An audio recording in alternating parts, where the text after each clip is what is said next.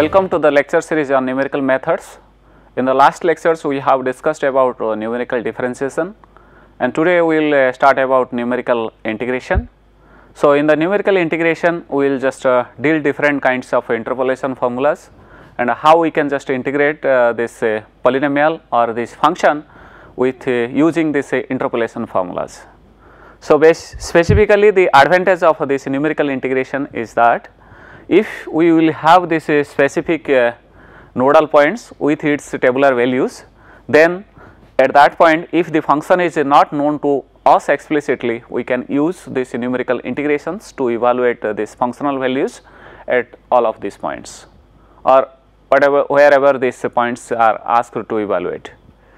So, first we will just go for this introduction, that where we are just observing these difficulties of the solving problems in integration and why we are just going for this numerical integration. Then we will just go for this methodology for numerical integrations, and obviously for this lecture we will just go up to the rectangular rule, that how we can just use this rectangular rule to evaluate this integration. So, specifically if you will just go for the history of integration, you can just find that Archimedes has developed this integration to find the surface areas and volumes of solids, and this integration method was very modern nowadays, and since earlier it was just developed to calculate this area or volume or solids, volume of solids in sphere or in cones. Gauss was first introduced to make the integrals in a graphical sense. This means that graph for integrals he has developed, and Leibniz and Newton discovered the calculus and found this differentiation and integration which are converts to each other. So, integration was used to design, or it can be applicable to many fields of science and engineering if you will just see. And here I am just showing some of this modern infrastructures where this integration was used, like Petronas Tower and Sydney Opera House, or finding this curves under the center of mass, displacement, velocity and fluid flows. Specifically without integration and derivative we cannot solve such type of problems. So, if you will just go for this integration, if somebody is asked what is integration, so then especially we are just putting a curved sign, and which is just giving a parametric region where we want to evaluate this integration or calculate these areas or surfaces or volume bounded within that surface. And if we are just defining these integrals, so integrals are of two types. First, it is called definite integral, where these endpoints should be finite and we can just easily position these points. And the next is that indefinite integral. If some ranges are infinite, then especially it is called a indefinite integral, where it is difficult to evaluate the functional values within that range. So, in such of cases, so if you will just go for like definite integral or finite range integrals, so especially we are just defining a range there. Y has a range like y equals to like 0 to some range suppose, and x has a range like x equals to 0 to suppose a, or x equals to a to b, and within that point how this y curve is approximating or how this variation of y is occurring, that we try to estimate with the axis bounding region with this curve there. This means that if y equals to f of x is a function is defined, and how this area is occurring or how this areal interaction or this enclosure is occurring within this x axis for two fixed points, that can be evaluated by using integrations. So, why we are just going for this numerical integration? If the function f of x is not given, as I have told you, but the values are given at discrete points, then we can just use numerical integration to find these values of the function within a given range. Sometimes if some of these complicated functions, if it is given like e to the power minus x square suppose, within the range of like 0 to 1 dx, so it is very difficult to carry out, and in that case if you just go for numerical integrations, it is very easy to evaluate the integrations. Let us suppose that the functional values are known at x equals to a and x equals to b, and suppose a and b is divided into n equals. This means that n minus 1 internal points in AB. Suppose these internal points we are just naming as x1, x2 up to xn minus 1. So, if you will just visualize this one in a graphical sense here, suppose we will have these points like x equals to x0 to x equals to xn suppose. Then we can just divide this range x equals to x0 to x equals to x1 into suppose n sub intervals. So, we will have now this n minus 1 internal points like x1 to x2, x3 up to xn minus 1. Obviously, we can just write, or sometimes for convenience we are just expressing x0 equals to a and xn equals to b. Then we can just define these points are as a equals to x0 less than x1 less than x2 less than up to less than xn minus 1 less than xn, this equals to b. So, if we are just approximating any function with a polynomial approximation within this range, suppose x0 to xn here, then we can just obtain a polynomial within that range. So, in that range we will have n plus 1 nodal points with n sub intervals like xi, xi plus 1 if I is varying from 1 to n minus 1 here. So, if we will just approximate this function with a polynomial, or we want to fit the polynomial p of x over suppose k sub intervals here, passing through the points like xi, yi here, I equals to 0, 1, 2 up to k, and evaluate this integral. So, then we can just write I1 as x0 to xk f of x dx, or we can just write this one as x0 to xk p of x dx here. Obviously, if it covers, or obviously it covers k intervals like xi to xi plus 1 for I equals to 0, 1, 2 k here, and this process is repeated for all the intervals. This means that first if it covers k intervals, then in the repeated process in the next interval also it can covers like k intervals again until over the entire domain should be covered off. Then we will just go for the discussion of this numerical integration in a different interpolation formulas. First we will just go for this Lagrangian formula here. So, if you will just write this Lagrangian formula for this polynomial approximation is usually written in the form of summation of like I equals to 0 to n Lix f of xi, where Lix is called Lagrangian polynomial coefficients, and usually this Lix is expressed in the form like omega of x divided by x minus xi into omega dash of xi there. Specifically, if we will just write in elaborated form, then we can just write Lix as x minus x0, x minus x1 to x minus xi minus 1, x minus xi plus 1 up to x minus xn divided by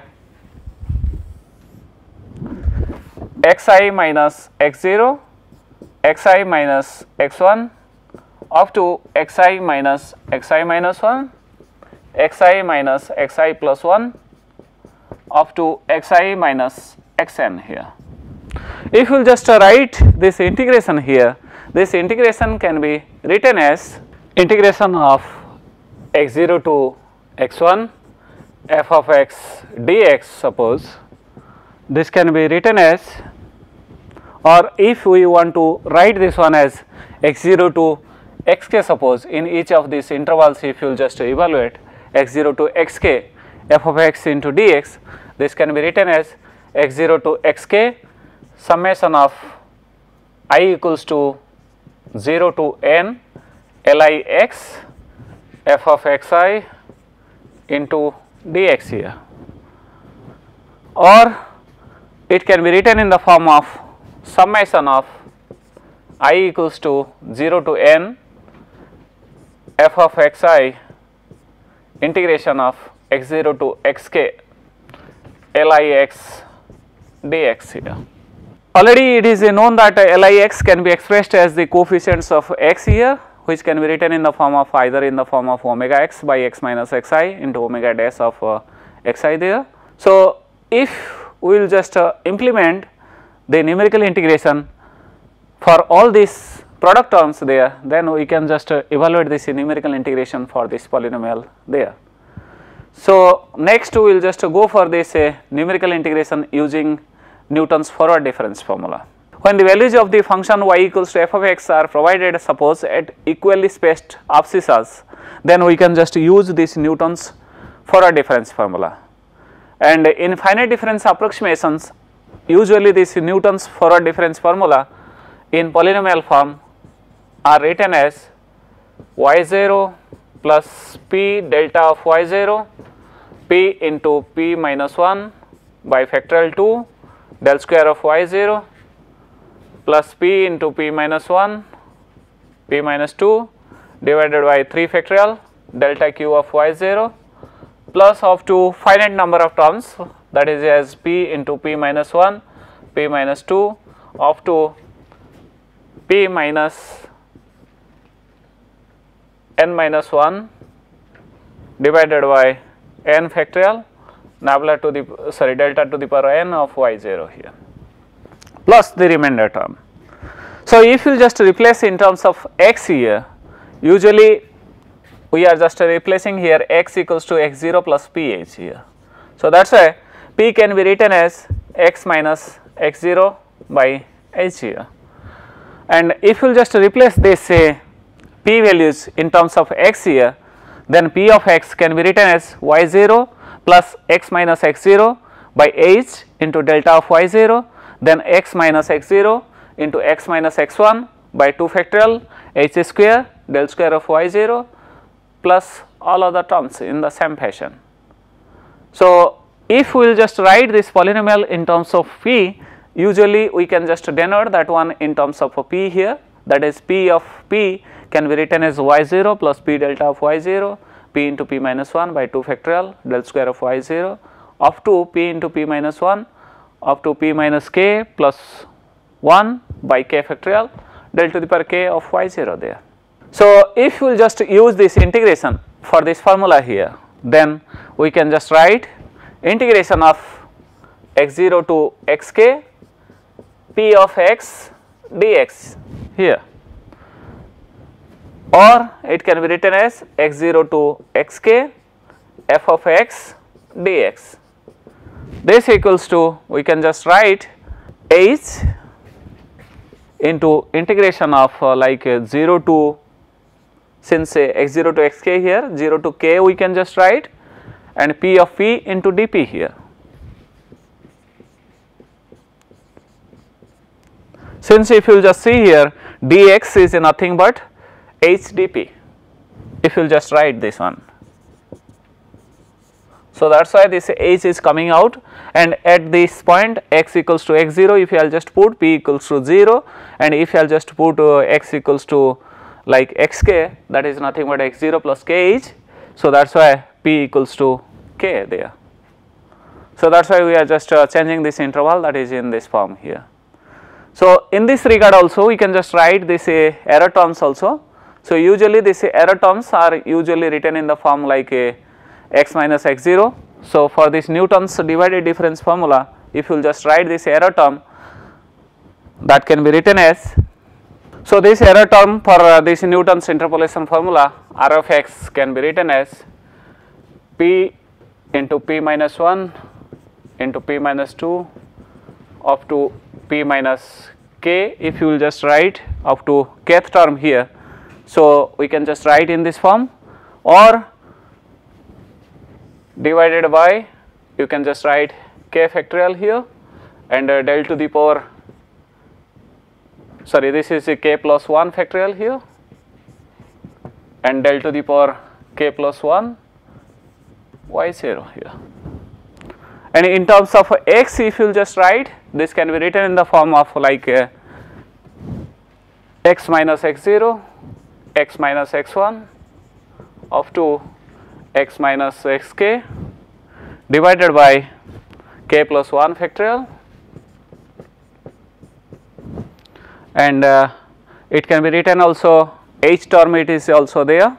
So, that is why we can just write this one as f to the power k plus 1 zeta divided by k plus 1 factorial here. So, if you will just integrate this one within this range of x0 to xk here, so this can be written as x0 to xk r of x dx. This can be written as x0 to xk here, like x minus x0 to x minus xk here divided by k plus 1 factorial f to the power k plus 1 zeta here, where zeta should be lies between x0 to xk here. So, if we will just take out this term like f to the power k plus 1 zeta by k plus 1 factorial as that are constant, so it can be taken out. So, inside this integration, so we can just write x0 to xk, x minus x0, x minus x1 to x minus xk into dx here. So, if we will just eliminate dx as in the form of h dp here, so then x minus x0 and x minus x1 in terms of p here. So, we can just write that the total term can be written as h to the power k plus 2. This can be written as h to the power k plus 2 divided by k plus 1 factorial f to the power k plus 1 zeta integration from 0 to k p into p minus 1, p minus 2 up to p minus k plus 1 here into dp. Sorry, this should be p minus k up to that one, since x minus fk is there. So, this is the integration formula. So, if you will just go for this total error in computing the integral I equals to x0 to xk f of x into dx, then sum of the module of errors, that is the number of times it is just occurring in each of the intervals, that can be taken off, and sum of all these terms to cover off these error terms in each of these intervals x0 to xn. So, now we shall discuss some of the methods that are based on equally spaced abscissas. Suppose that the interval AB is subdivided, suppose n sub intervals here, each of width suppose h here. Then we can just define h equals to b minus a by n here. So, suppose in a graphical sense, if you will just visualize, we can just define x0 to xn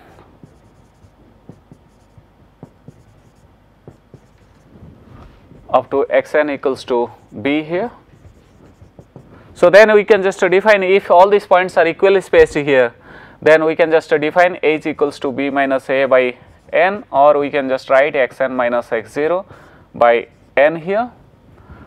And each of these points, since it is equispaced here, we can just write xi equals to xi minus 1 plus h here, where I is varying from like 1 to n here, incremented by 1. So, and we can just define these points, that is in the form of like a equals to x0 less than x1 up to less than xn equals to b here.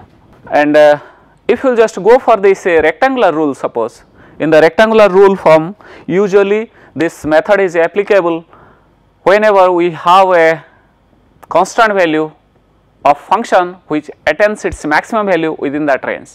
This means that if suppose we will have a integration range from x0 to x1, then we can just assume that y0 or this functional values at x0 can be considered as a constant value for f of x within the whole interval there.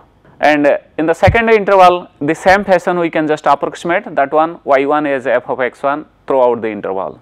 And in that case, we can just write this integration as in the form of like a real cross section, and within that if you just divide each of these intervals in rectangular sections, like if suppose we will have this integration range y equals to f of x is given to us, and it is asked to evaluate this integration within this range a to b. Suppose we can just subdivide this total regions into n sub intervals here,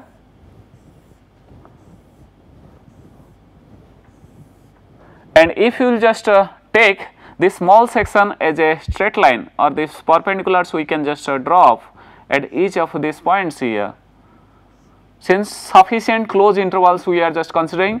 So that is why the error of approximation should be minimized in this sense here. If you will just consider the starting point as x0, next point is x1 and next point is x2, likewise the last point is xn here, and corresponding y values are like y0, y1, y2, likewise the last point will be yn here. Then we can just consider this integration within this range like x0 to x1 y of x dx or f of x dx, which can take the maximum value y0 within this range x0 to x1 here. Then we can just write this integration as y0 into x1 minus x0 here, and this can be written as hy0 here. So similarly we can just define this integration range like a x1 to x2, x2 to x3 in the same fashion, and adding of, if you will just add of all these areas like x0 to xn, suppose y of x dx or f of x dx, this can be written in the form of like x0 to x1, x1 to x2 up to xn minus 1 to xn f of x dx here. Then each of these intervals we can just, first interval we can just obtain h of y0, second one we can just obtain h of y1, and third one we can just obtain that one h of y2. So likewise if you will just sum of all these terms here, then the final integration we can just get it as h into y0, y1 up to yn minus 1 here. And if the function is suppose monotonically increasing, then we can just write integration a to b f of x dx is greater than h of y0 plus y1 to yn minus 1. If suppose it is monotonically decreasing, then we can just define as integration a to b f of x dx is less than h into y0 plus y1 to yn minus 1 here. So then we will just go for like a rectangular rule used for Lagrange's formula. So in the Lagrange's formula, suppose if the interval is given like x0 to x1 and it is asked to fit with a polynomial passing through the points like x0 y0 and x1 y0, suppose, since the functional values are same at both these points. So then we can just define this polynomial as, we will have these points like x0 y0 and x1 y0 here. These functional values remain constant at both these points. Then we can just define this Lagrange polynomial as x minus x1 divided by x0 minus x1 y0 plus x minus x0 divided by x1 minus x0 y0 here. So then this total polynomial can be written as y0 here. And if you will just approximate this error for this polynomial, then this error terms r of x can be written in the form of like x minus x0 f dash of zeta, where zeta should be lies between x0 to x1 here. And if you will just integrate this linear interpolating polynomial for Lagrange's method, then we can just write this one as x0 to x1 p of x dx. This can be written as y0 into x1 minus x0, that is nothing but h of y0 here. And this formula is the rectangular rule, especially it is called. And if you will just approximate the error terms also, this error term can also be written as e equals to x0 to x1 r of x into dx here. And that can be written as x0 to x0 plus h x minus x0 f dash of zeta into dx here, which can be written as h square by 2 f dash of zeta, where zeta should be lies between x0 to x1. And in the same form, we can just obtain this composite formula for this linear interpolating polynomial in Lagrange's method as a to b f of x dx, that is x0 to xn f of x dx. This equals to h into y0 plus y1 plus y2 up to yn minus 1 here. So, based on Newton's forward formula, if you will just go for this calculation here, like if you will have this function f of x in x0 to x1 by terms of Newton's forward interpolating polynomial here, usually we can just write x0 to x1 f of x dx here, or that can be written in the form of x0 to x1 p of phi into dx here. And obviously this integration range for this p of phi can be transformed to 0 to 1, and dx can be written as h dp here. So that is why we can just write this one as h 0 to 1 into your functional value y0 into dp here, and this especially can be written as h y0. And in the similar fashion also we can just determine the error for this formula, that can be written as e equals to h 0 to 1 p delta of y0 into dp, so which can be written as h square by 2 f dash of zeta. Since we have known that del y0 by h this equals to f dash zeta, so in both these methods we are obtaining the same formula for rectangular rule. Thank you for listening this lecture on numerical integration. Next lecture we can just continue for this numerical integration based on Newton's forward difference formula and all other interpolation formulas.